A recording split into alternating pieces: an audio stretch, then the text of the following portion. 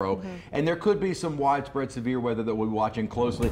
Getting a better idea of the timing, I'm going to show you several computer models all saying basically the same thing. We're looking at the line probably arriving between 10 and 11 to our western parishes and then continuing very quickly through the area by the early afternoon. Quiet on radar, hit a few little light showers north of the lake, but nothing at least in southeast Louisiana. But different story just to our north and west, some very active storms.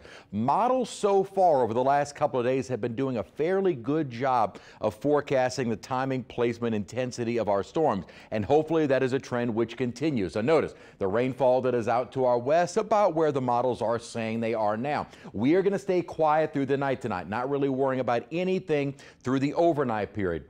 Now this model, this is the HER, this is one we show fairly often, is a little bit more and usually is more aggressive with convection, with thunderstorm development. And it does have scattered to numerous showers through most of the morning. Now I'm going to kind of stop here. I want to go back a little bit and kind of reset some of my pause points here because I want to show you exactly when this model has the initial line moving into the North Shore parishes. We're starting off the morning again with kind of scattered rainfall. Then as we get toward, let's say, pausing it here, 9:30 or so in the morning. Scattered rain around the metro area, few more on the North Shore, but here is that initial line and kind of showing almost a strong bow, which would indicate very strong winds. That may be the concern on the North Shore as opposed to south of the lake. Now, both sides of the lake will see that risk for tornadic storms, and a lot of that will occur right along this boundary. So here we go at 9:30 as we kind of step this through.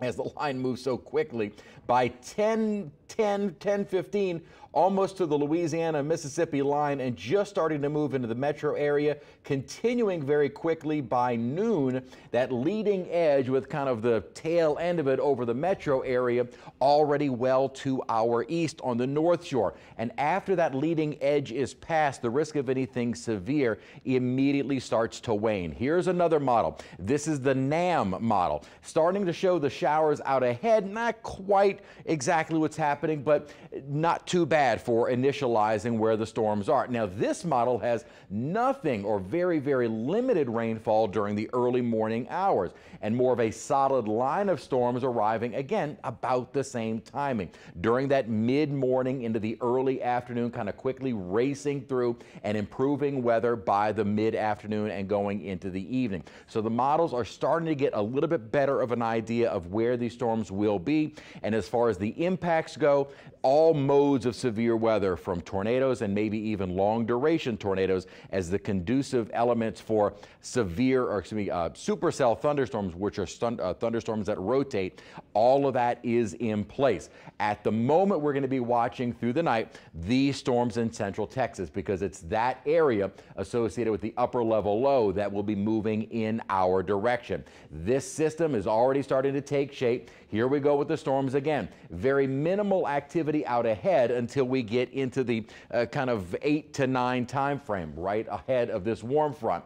Line or kind of quasi-line or cluster of storms still off to the west of us and moving in again about the same timing. Most of us will be in the stormy weather before noon and quickly wrapping up after, say, 1 to 2 p.m. and immediately improving conditions. Now, can't rule out some scattered thunderstorms even behind that line that will continue after 3, 4, 5 o'clock, but the risk of severe weather will be diminishing. As far as flooding rain goes, that looks to be more of a concern a little bit farther to our north. Now, both sides of the lake have the chance with some of these very efficient rain producers. The good news, though, is that with this complex moving very fast and the fact that we haven't had a whole lot of rain in the last couple of weeks, flooding is not as much of an issue. And normally flooding is going to be secondary to a tornadic or strong wind threat. That's what we'll be dealing with early tomorrow. Then the good news is beautiful weather arrives for Thursday, Friday into the weekend for French Quarter Fest, and we stay dry into early next week.